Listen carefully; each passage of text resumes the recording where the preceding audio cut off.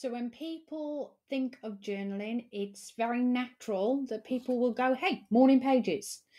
Now, gotta love a bit of morning pages. I don't prescribe to the right X amount of pages, kind of just freestyling. Sometimes I want to do that. Sometimes I don't. Sometimes I wake up with dreams I want to remember. I might wake up and have just loads of plans for the day, and I just need to get that out. I need to get it on paper before I forget, so that I can go back to throughout the day and kind of just review, have I done these things? It is purely a journal that starts out with, today's going to be a good day. Just a statement. I don't think it's a bad thing to think that every day that you wake up is going to be a good day. But other than that, it is free for you guys to write as much or as little as you want.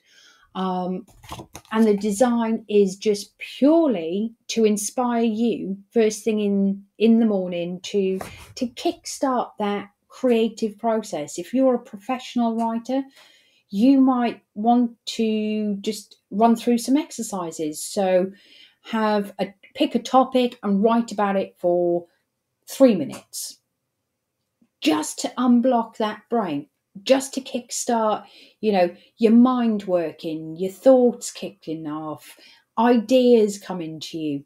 It can be as intentional as you want it to be. You could very much wake up and say, today's going to be a good day because I'm going to do this, I'm going to do that, I'm looking forward to this, I've got this planned, I'm going to learn a new recipe, whatever. Or it could just be your place for kickstarting that creative process that will help you throughout the day. So very, very simple concept, but multiple ways that you can use a morning journal to set yourself and set the tone for the day with a funky song. So that is Aurora.